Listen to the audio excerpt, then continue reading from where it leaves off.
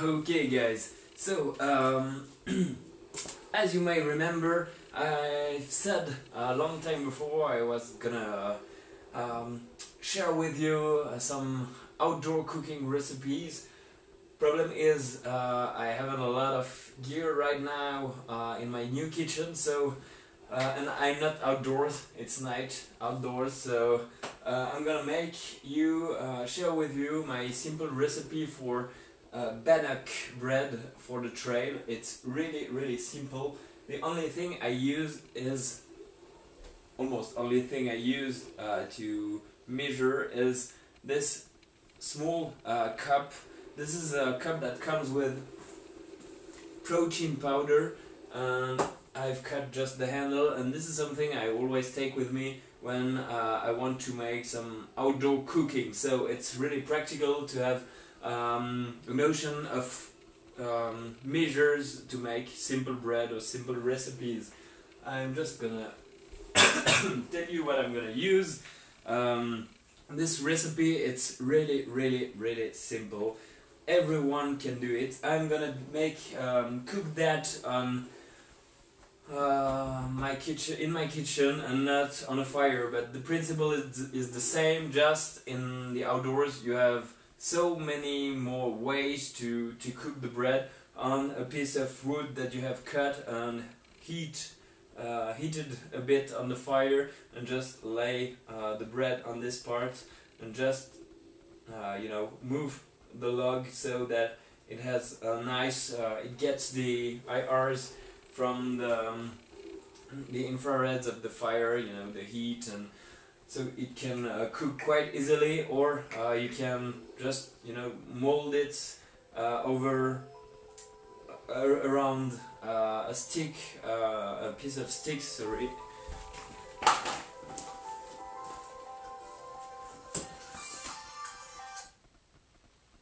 Okay, this is okay. Sorry about that. You can mold your dough around the stick after removing the bark and just heat it on the fire. Use a simple cup like my Tatonka stainless steel cup that I've used several times on the fire. I use it that way. Excuse me, a lot of mess inside. Sorry for getting out of the frame pretty often on this video. So I use my cup that way. I put something like pieces of wood, then a bit of flour on the top, then put my dough, put the cup around over, and just make a kind of seam with mud or soil around it, and build my fire over so that it make a nice little oven. Just be careful not to touch the exteriors of the cup, so that you're pretty sure you won't have some sticky burned bread on it. So I've also used that one. This is a Vargo titanium Sierra cup, which is pretty useful for cooking a part of bread for one person.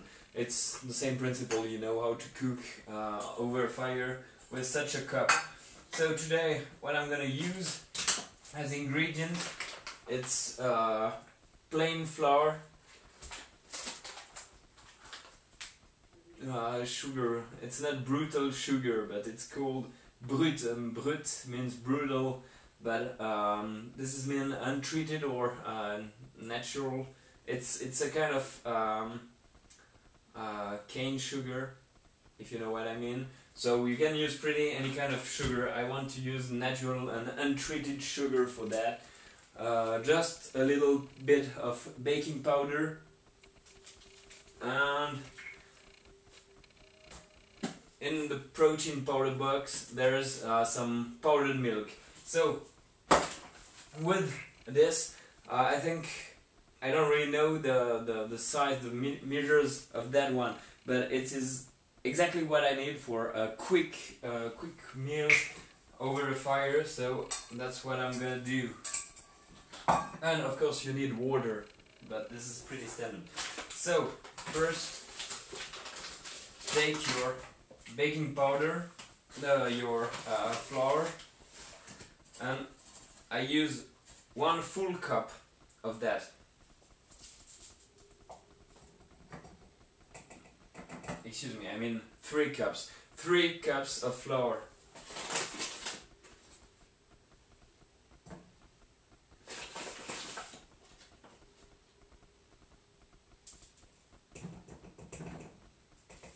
Okay.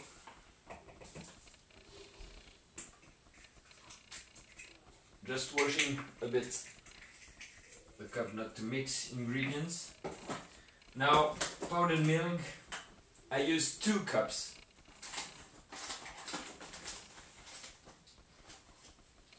So 2 cups of powdered milk.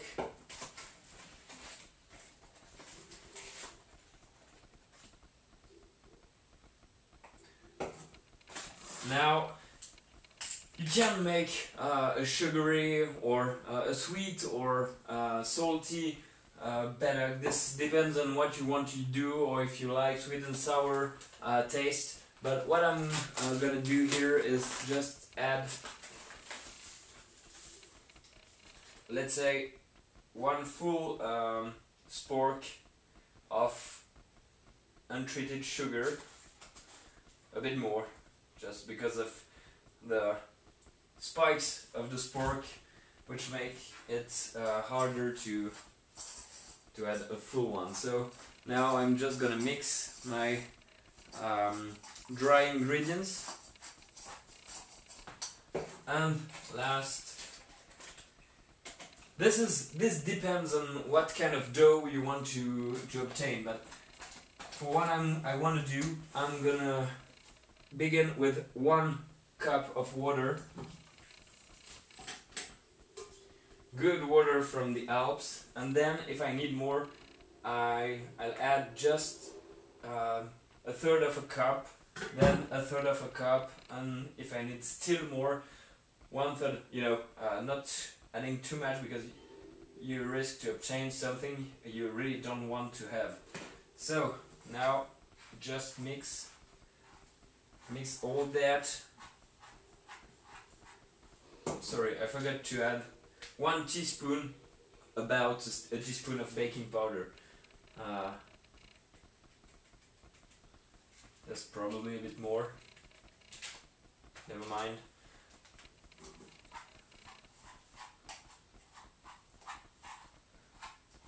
And here I see it's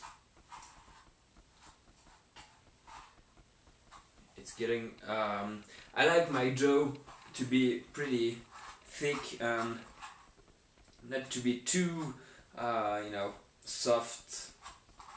So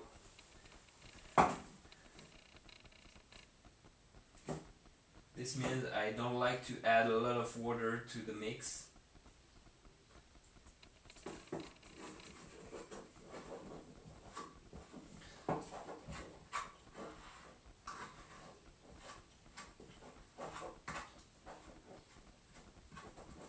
But at least I need a third more.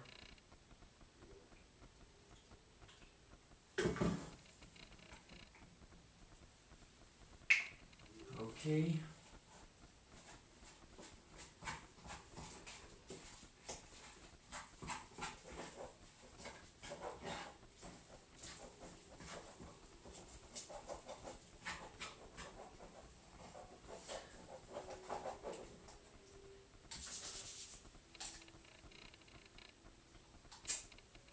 Sorry about that, it's too good when it's well made. Okay, so this is the kind of paste I like. It's gooey, but pretty thick.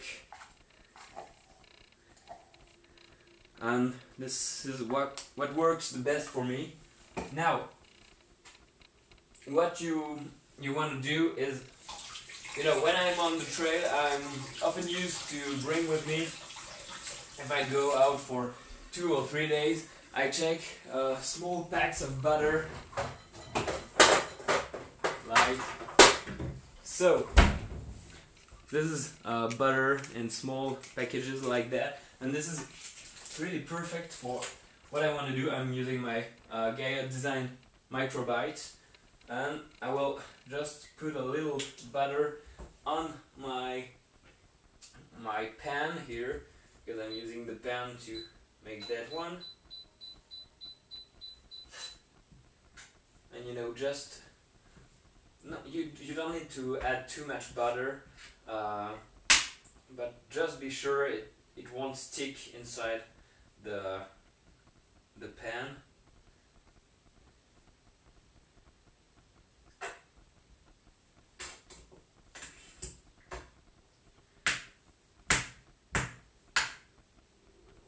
Okay, now I have the butter. I'll leave the butter to you know, just melt a little, and when it starts to melt enough and you have enough butter on the plate, I must hurry up because I see the time is running out, and just then I'll add your dough on the pan like so. Well, this is not rocket science, so just go for it. You don't need all my explanation for that.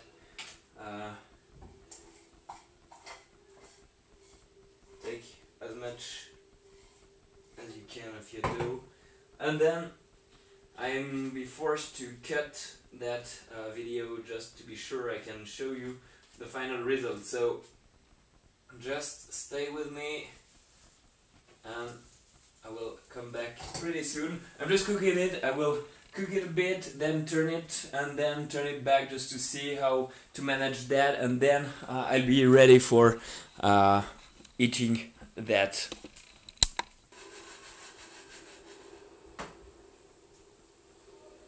But the result, it's getting pretty nice, so I'm gonna check in a few seconds. Okay, now it's getting pretty nice. See that? And we may see. I'm gonna cook it on the other side, like so. See, it's getting nice. And I'll check in a few seconds.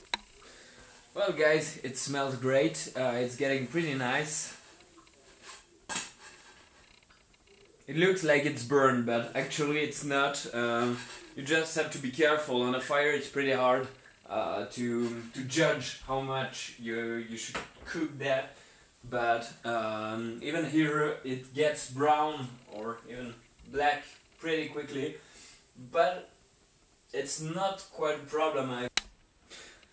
Okay guys, so now this is the result, final result. It's getting pretty nice. One thing that is pretty good to eat with that is some nice bacon, like so.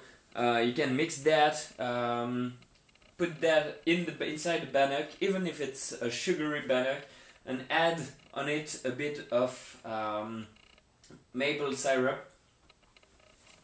And this gives a perfect taste and it works really well. Now, there is only one rule with bannock. You do never use a knife to cut bannock. Bannock, it's uncuttable. If you eat bannock, you have to break it. Depending to what I've heard from guys during these last years, bannock, it's really a bread you never cut. You just break it and enjoy it. And this one is pretty tasteless because I like to be able to throw in raisins, wild fruits, anything I can see out in the wild, or even if I have some bacon with me, I can cook bacon or just put the bacon like so inside or on the bannock bread and eat that. Okay, so guys, thanks for watching and see you soon. Cheers!